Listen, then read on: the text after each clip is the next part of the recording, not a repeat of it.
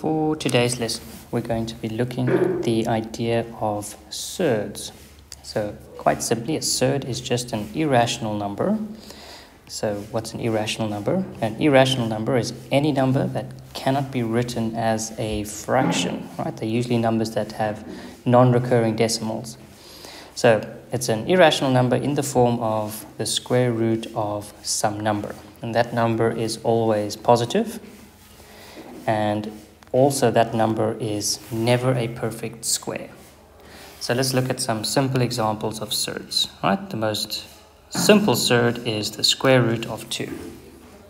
We cannot convert it into a fraction, and it would give a non-recurring decimal, right? Other examples are, for instance, the square root of 5.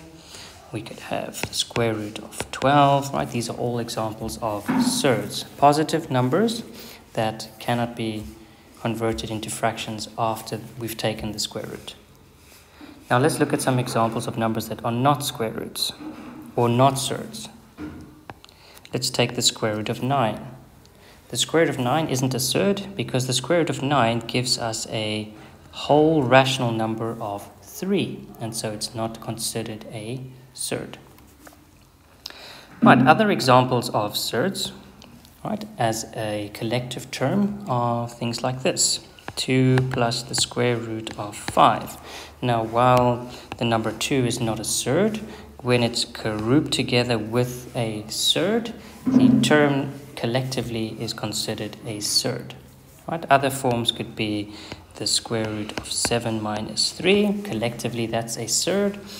Or alternatively, we could have 3 minus the square root of 2 over 5. Now, this part here, again, could be considered a rational number because it's just 3 over 5. However, square root of 2 over 5 is not a rational number, and so collectively this is called a surd. Now, the important thing with working with surds is when we are asked to calculate something called exact value. All right? When we give answers as surds, this is exact value because exact value numbers have not been rounded or simplified, right? So we get the exact value of the number we're interested in. Right, let's consider some techniques with surds. So just like basic algebra, we can group surds, right? We can treat them as constants, and we can add surds with the same numbers together. So if we have the square root of 11, if we have 6 and we add another 3, collectively this would be 9 square root 11. And in the same sense, if we have the same surd here, we can look at the coefficients in front, and just like any variable, we can subtract, in this case, the two numbers. So we'll have 3 square root of 7. Right, and just like other forms of calculations, we can expand and simplify. So for this example here, we would first expand all the brackets out and get 20 minus 4 square root 3 in the one.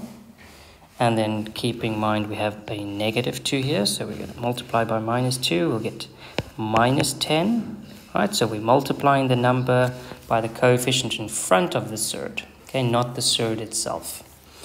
So we'll get square root 3 and then plus 2 because 2 negatives make it positive. Right, and from here we can collect like terms and simplify. So we will collect these two together and we'll get 22. And we will collect the two surds because they have the same number. Right, they have to have the same underneath. And we can get minus 14 square root 3.